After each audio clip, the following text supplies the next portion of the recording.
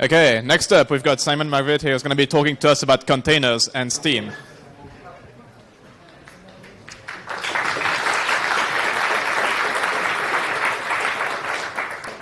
Hello. So, unlike most of the people who've been speaking in this room, I'm not talking about like mission-critical services. I'm not talking about like securing your database or anything like that. I just want to play Half-Life. So, I'm sure you all know about Steam. It's Valve's app store for mostly games, a few non-game apps as well, on Windows, on Mac, on their own Debian-derived operating system, SteamOS, and on generic Linux. The games are labelled as SteamOS, but actually they work fine on most distributions, sort of. I work at a company called Collabora. We are an open source consultancy, and my current project is helping Valve with the Steam runtime, which is how their Linux games manage to work mostly correctly on SteamOS, on Debian, on Fedora, on Arch, whatever. The problem is, if you buy a game, quite reasonably, you want to play it, you want it to work on your computer. But Linux distributions are all different. Does it use libjpeg 6 or libjpeg 9? Does it use libSSL 1.0 or 1.1 or something from the distant past? You can't really know quite what you're targeting.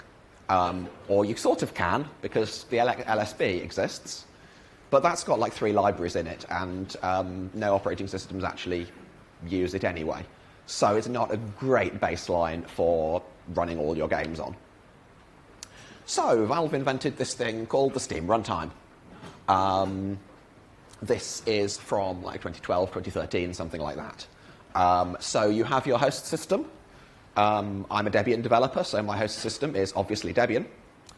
And inside that, we have this box. There's a horrible shell script that sets up an LD library path about this long, so that a bunch of libraries from the Steam runtime get used instead of the ones from your host system. So this is the traditional solution for portable games. You bundle all your libraries with your game, except Valve have bundled all their libraries with their launcher so that all the games get to share them. And the Steam runtime releases, there is one so far, are named after Team Fortress 2 characters, so this is Scout. And if your operating system is similar enough to Ubuntu from the distant past, you can run your game and it works. Yeah, that LD library path is a massive oversimplification. The real one is huge. The problem is, you know I said if your operating system is similar enough to Ubuntu from the distant past, turns out in a modern operating system this doesn't work. So, the major things we have to get from the operating system are the graphics driver. One of them is the graphics driver. So, in the open source world, we all want to use Mesa, or potentially some other open source driver, but yeah, it's Mesa. And Mesa needs a bunch of dependencies. No, I don't want to restart Steam. Right.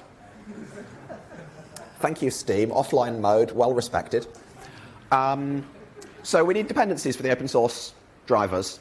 We need the LLVM libraries, which are enormous. We need the standard C++ runtime because of that, which is pretty big. We need libdrm. We need libgcc. That's kind of core thing, kind of important. And we need glibc, obviously. And if your GPU is from like this year, you need a version of Mesa that supports your GPU, so really recent as well. And there is kind of anecdotal evidence that if your kernel and Mesa are about the same age, that's probably going to work best. The kernel is meant to be perfectly backwards compatible at all times, but that's really hard. So it's just mostly backwards compatible. And then the other side of things, we have the proprietary NVIDIA driver, and historically the proprietary FGLRX driver for ATI stuff as well. And these are Similar to Mesa, they have a user space part and they have a kernel side part. Unlike Mesa, they require the kernel module and the user space part to be exactly the same version. The communication between them is not backwards compatible, it's not forwards compatible, they have to match.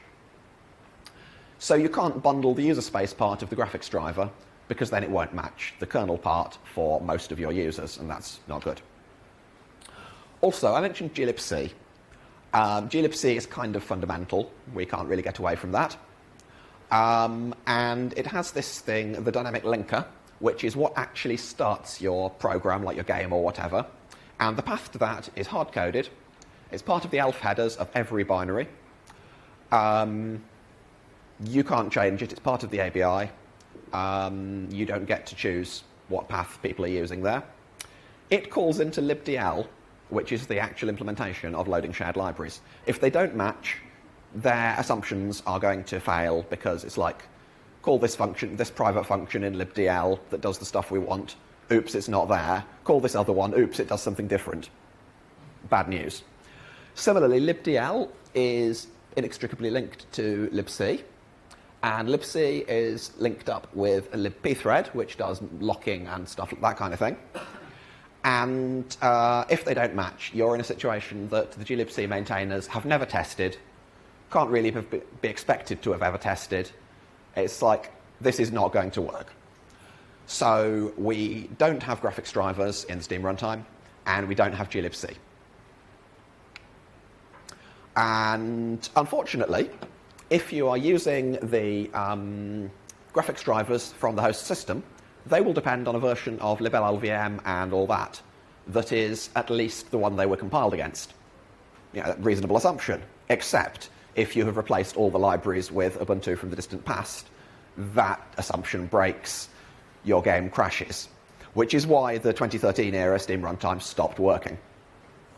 So what we now have, you'll notice it's the same diagram, but the box is a bit paler now, because instead of having, we're using all the libraries from the runtime, we are now looking at those libraries, comparing them with what's on the host system, and picking whichever one we think is newer. So if you are running the Steam Runtime on something really ancient, like Ubuntu 12 or SteamOS 2, which is pretty old by now, or something like that, a bunch of the libraries in the Steam Runtime that Valve consider important for games will have been upgraded. So, for example, we have a newer version of GNU TLS, we have a newer version of SDL, and it will prefer to use them. If your others of your system libraries are going to be newer, like in practice you will have a newer like libjpeg or GTK or whatever, and we'll use those from your host system instead of ours. And again, the LD library path is a mile long, even longer in this case, in fact. And it works great, except comparing versions of libraries. You might think, oh yeah, you just look at the symlink. It's a symlink to like libcurl.so.4.1.2.3. You compare that with libcurl.so.4.3.8, and you can see which one is newer. Except a few libraries, the so name, the like canonical name of the library, is just a regular file, not a symlink.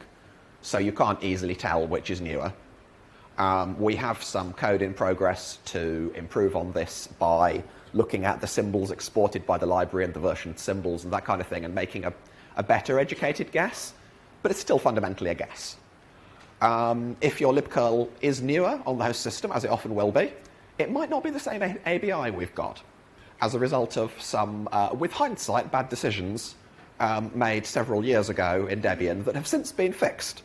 But the Steam Runtime is based on a version before that was fixed, so yeah. And OpenSSL removes symbols from its ABI when you turn off support for insecure SSL versions. If you have a library that calls into it, like libcurl or something, it may not work with the host's libSSL because even if the so name is the same, that symbol has gone away. So we have to hack things like libcurl to not try and use the old SSL versions even if it detects them. Also, the dotted line on my diagram is not a hard boundary. Game vendors will often compile their game, test their game, it works, good, ship it. Even if some of their dependencies are in fact things that came from outside the runtime, and we never shipped a copy of that. If you happen to have that on your host system, their game works, great. If you don't, problem. So, big thing I have been working on lately is Pressure Vessel. This is a little open source program recycling a bunch of code from Flatpak. So Steam is still in the old style runtime. But as a child process, we have Bubble Wrap, represented here by its mascot of a bubble-wrapped cat. This makes a little container, so quite similar to what Flatpak does, much of the same code. In this container, it's a very strict Scout environment. You get the libraries from Scout and no more.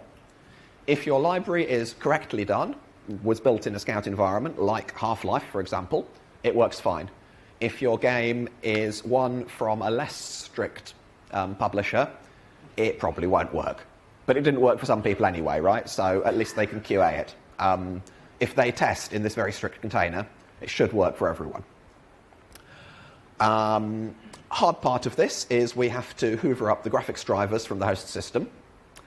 And because they have dependencies, we still have to get the dependencies into the container somehow. And there's some mad hacks in Pressure Vessel to make this work. Remember I said the ld.so path was hard-coded.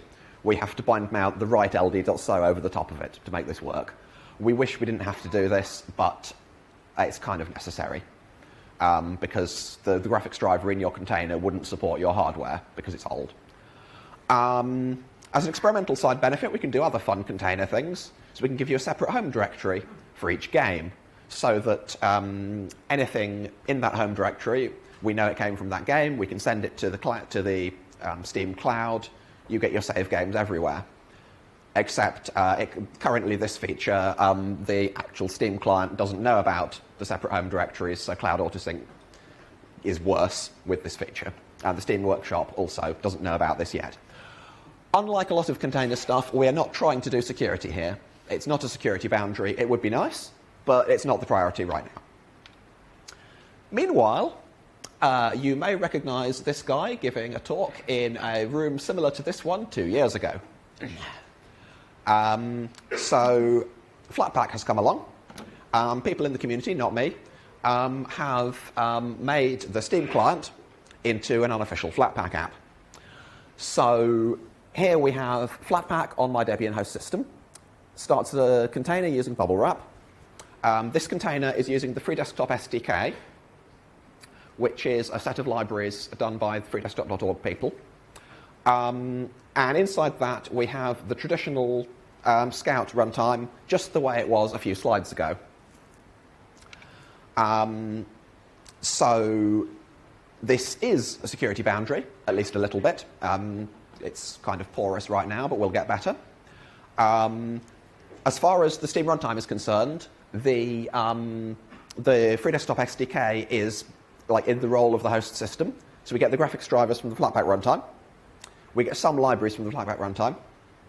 And a unique feature of this thing is that there is some madness with an LD audit plugin inside the container to force broken games to work even if they bundle libraries they shouldn't, which is great, and I'm amazed it works, and we should steal it.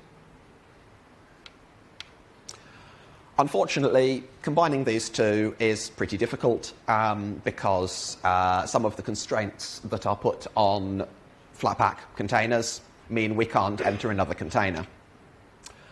So the stuff we want to do in future, old games have to keep working, even if your GPU is new. For new games, we want new runtimes, so more Team Fortress characters. We currently have a runtime being tested called Soldier, which is somewhat newer than Scout. Heavy and Spy are slightly older ones that we tried but abandoned. And when we go into this newer runtime environment, we don't want to repeat the mistakes of the past and have your game not work reliably. in a new distribution in like 5 years' time or 10 years' time. So we want everyone who is testing their game in Soldier to be testing it in a strict Soldier environment that they can't accidentally pick up dependencies on libraries we don't have and that kind of thing. So one strategy for this is that because we've got Pressure Vessel, we don't need to pick the same runtime every time. So if we imagine that Half-Life had been ported to be built in Soldier rather than in Spy, we could just make a different container. And this means not all the games have to have the same runtime. The games don't have to have the same runtime as the Steam client. Everything's great. Another possibility is where, because mistakes have been made and blame was ascribed, some games have dependencies that are not in the Scout environment. But those games basically work on Scout in Debian 10. We have like empirical evidence that that works. So why don't we put the old runtime inside the new runtime and use the fact that the new runtime is pretty similar to a current version of, for example, Debian. And that might well make games more reliable. And again, we don't want to do this for future games. It's just for current ones. And finally, we have this setup that I have been trying to get working. Flatpak now has support for what they call sub-sandboxing, where instead of making another container inside your container, which you're not allowed to do, you can send an IPC request out to Flatpak and say, please make me a container, make it look like this, go. And so you have the Steam client in your original container in the Free Desktop SDK environment. And then over here, you have Half-Life in your Scout container. Flatpak can't currently do this. There is not all the code yet to be able to ask it to use a totally different runtime. But the Flatpak developers seem to be fairly receptive to the idea that that's something they might do in future. So hopefully we can get that working and have these parallel containers, and Flatpak users will be able to benefit from this multiple runtime thing.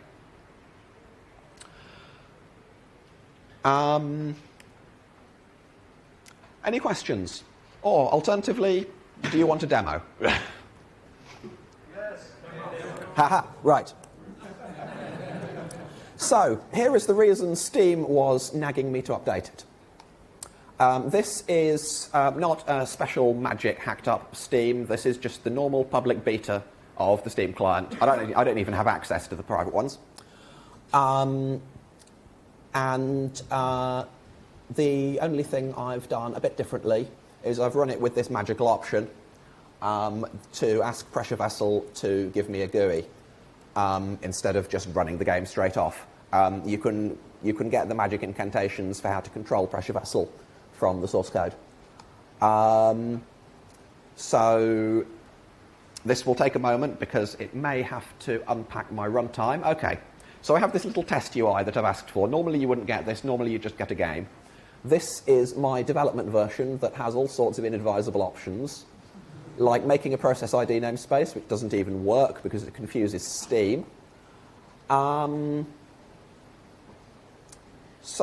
running it in the Scout runtime. It's giving me a choice of runtimes. I have a copy of Soldier available. I have this option here to put an LD library path runtime inside the container, but that doesn't work yet. And I'm going to tell it to run a shell instead of actually running Half-Life. So this is a thing I put in for debugging the environment. This is an Xterm inside my container.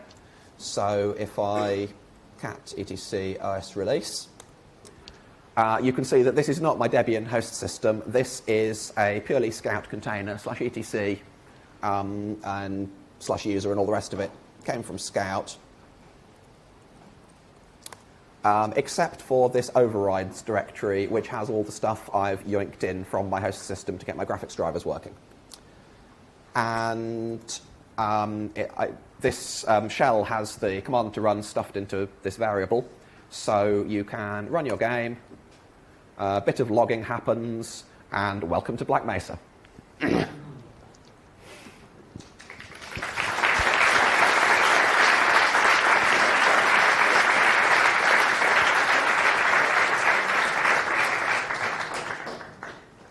And we're out of time. Thank you.